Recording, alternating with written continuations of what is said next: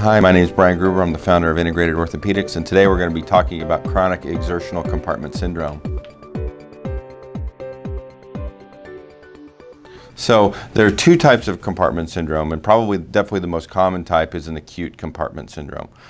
So initially I'm going to talk a little bit about just anatomy. We're going to use the leg for our example. So there are four compartments in the leg, and what the compartments are where the muscles are. So there's the anterior in the front, lateral, posterior, and deep. So that's the four. And I'm not going to go through all the muscles and such, but really the compartment, each compartment has its own blood supply, nerves, and muscles. So that's all sort of a unit. Think of it like an apartment. You know, you've got the apartment building and then little, you have the apartments. So that is in the leg there are four, okay? And what can happen is that blood, and typically it's blood, can get in one of those compartments and really increase the pressure. So the compartment itself is not, cannot expand. So what happens is, say, fluid gets in there and it just builds the pressure higher and higher and higher. And what happens is the tissue in that compartment can get, it can be damaged, as can the blood supply, as can the nerve. So the most common way this happens typically is a fracture. So blood gets into one of those compartments, it bleeds, and then patients come in with a compartment syndrome. This is typically an ER situation. It's exquisitely uncomfortable. So it's not something you can just take, you know, some aspirin or Advil or even pain pills. Pain pills won't typically cut it, so that patient's going to come to the ER. And so that's called a chronic compartment syndrome, and that's really not what the focus is today of that talk, but I wanted to sort of explain the compartments, for example, of the leg, and sort of how to introduce the concept. So what we see in the clinic is called chronic exertional compartment syndrome. And that is typically, and we're going to use runners as the example because that's usually the issue, but it's basically that you get an elevation of that pressure in one of the compartments of the leg, and it causes a lot of pain. So a classic person would be a runner who each time they run, say at mile number 1, they begin to have increased pain in the leg, which prevents them from running. And there are many other symptoms, but the classic is pain. Oftentimes the patient will complain of weakness and the inability to raise their foot up. We call that a kind of it's a pseudo drop foot, but they can drag their feet almost like they're going to trip. They'll complain, you know, of numbness and not being able to feel their foot. So that's one of the classic sort of presentations, if you will, of chronic exertional compartment syndrome. Chronic exertional is really isolated essentially to the leg. You can get a compartment syndrome anywhere.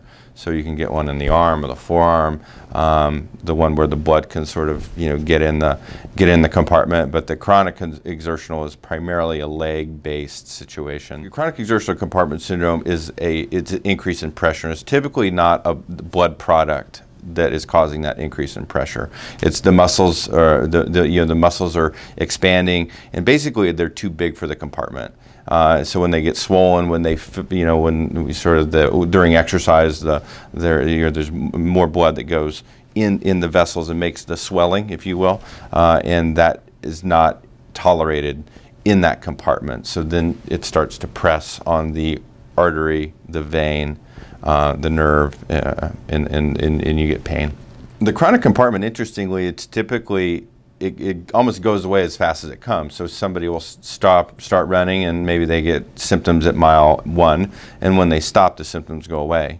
And they sort of just continue to repeat that way, where they run and it happens again. The time when it would be dangerous is if you just didn't listen to your body, and that would be unusual but possible. So you need to listen. You know, if somebody is diagnosed with a compartment syndrome, you wouldn't tell them to run through that pain. You would, you know, that patient should stop. Most of the time the body will make you stop because it hurts that much. The patients really don't have a choice. They're going to stop. But usually there's no muscle death, there's no muscle necrosis, there's no long-term ramifications.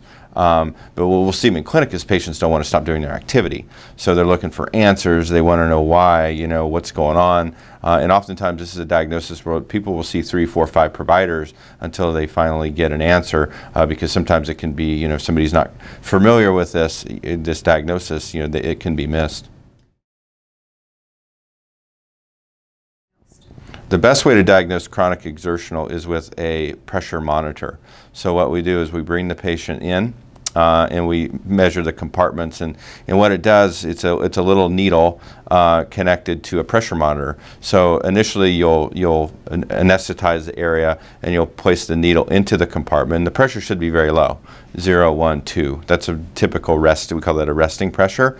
And then we have the patients go out and run or stair climb or do whatever it takes for them to recreate their symptoms, and then we have them come back in and they're sweaty, and it's right when they're coming in, and typically they're still painful, and if they have the foot that won't move up, that will be consistent too, and then you'll recheck that pressure, and what we're looking for is a rise. So we're basically looking where that pressure was 0 to 1, 2 at rest. After exercise or post-exercise pressures, are going up to 25, 30, 40, 50, 60, and that's classic, and that's confirmed compartment syndrome.